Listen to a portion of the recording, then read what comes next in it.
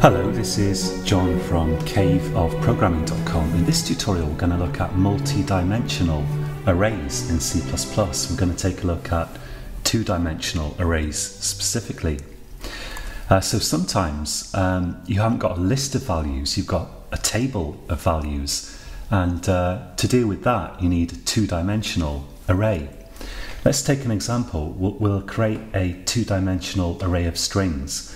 So I'm going to type the type here. Let's give this a name. I'll call it animals, and I'm going to put square brackets here on the end, and I'm going to have in fact two sets of square brackets, and I'm going to create a table of animals. So we're going to have, let's make it, I don't know, 3 by 2 or something like that. So I'll have two rows here. So the first for the first size here I'm going to put 2, and then I'm going to have each of those two rows is going to have 3 columns in it. So I'm going to put 3 here for the second index, and let's initialize that and see how it looks. So again, as with one-dimensional arrays, which we saw in the last tutorial, you don't have to initialize the values when you declare the array. Here we're declaring it. We don't have to initialize it here. We could just put a semicolon and set the values later. But here, let's actually initialize it to see what that looks like. So I'm going to say equals, and we're going to have curly parentheses as we did for a one-dimensional array. But now the deal with this is that each of the elements in the array is itself an array. So with a two-dimensional array, we're going to have, it's going to look like a table. So we're going to have 2 more curly brackets in here, and then a comma, and then following that another pair of curly brackets, and no comma after the second one, because that's the last one. So here we've got 2 rows as we specified here, and we're going to have 3 columns in each of those 2 rows. So let's say here fox, dog, cat, and in the second row let's have mouse, squirrel, parrot. So this is a table, and we can display the contents of this table using a nested for loop. This is one of those things that when you're beginning C++ and you've got to a certain point, this is kind of like a thing that seems quite challenging, but it's really useful. And two-dimensional arrays, for example, are extremely important if you do any work with graphics, but they're important in a lot of different contexts as well. Wherever you need a table, you're probably going to use a two-dimensional array, or else a vector, which is something that we'll look at later in the course, or possibly even in the next course, which is going to be on advanced C++. So let's create a for loop that can iterate over the inner loop here, over the outer array, I should say. So this thing here is the outer array. It's an array with 2 elements, and this is the first element, and that's the second element. So let's iterate over that, just as we did in the last tutorial. Let's say for int I equals 0. Keep going while I is less than 2, because we've got 2 rows in the outer array. So that's going to be, we're going to look at the indices 0 and 1. This is at index 0, and this is at index 1, and I++ to increase I by 1. And now we're going to have a loop within this loop, and we're going to pay scrupulous attention to indenting stuff with extra tabs whenever we put stuff within curly parentheses. So let's say in here 4, and we can't use I again because we've already used it, so let's use j. Int j equals 0, and this is a common thing to do, use I, j or k for loop counters like this, while j is less than 3, because now we're going to iterate over the inner arrays. J is less than 3, and j++.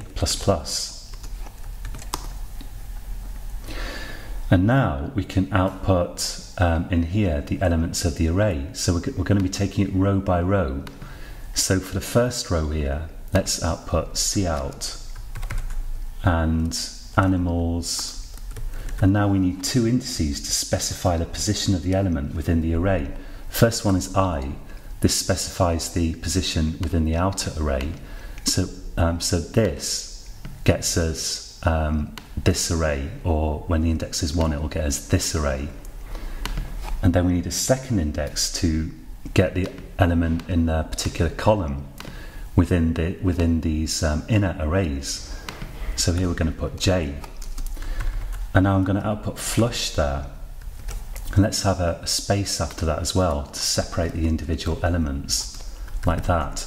And I'm going to put the new line after this inner for loop, but within the outer for loop. Let's just have a new line, cout endler, because that will mean that every time we iterate through one of these arrays, then we're going to put a new line after it, so that we get this sort of, it kind of looks like a table. Let's save that and let's run it. So what we get is this. That's our table.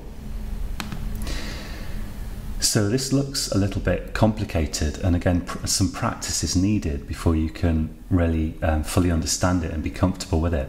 One thing we can do here is we can miss out this, the first index. We can't miss out the second index, because C++ kind of sees this as just a bunch of values one after the other, like 6 values in this case, and we need to clue in C++ as to how the array is organized. So we're saying here that the inner arrays have 3 elements each.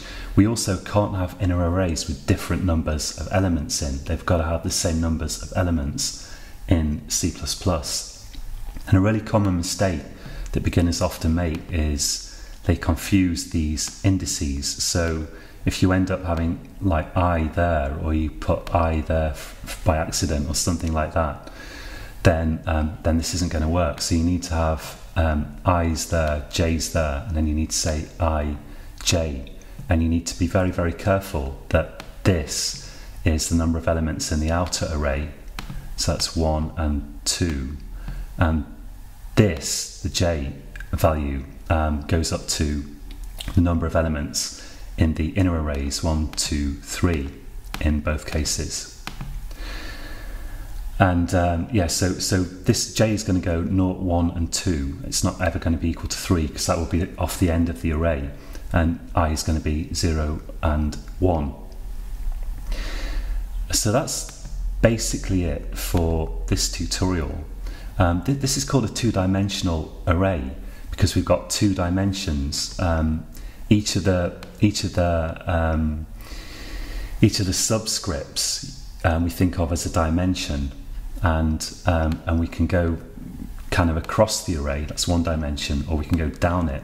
That's the 2nd dimension. Or you could say they're the other way around. You know, down is the first and across is the second, or whatever.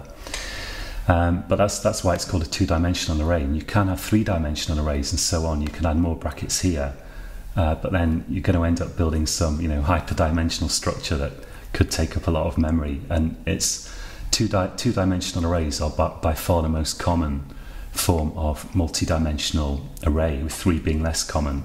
I've never seen anyone use 4 or 5, but you could if you want to.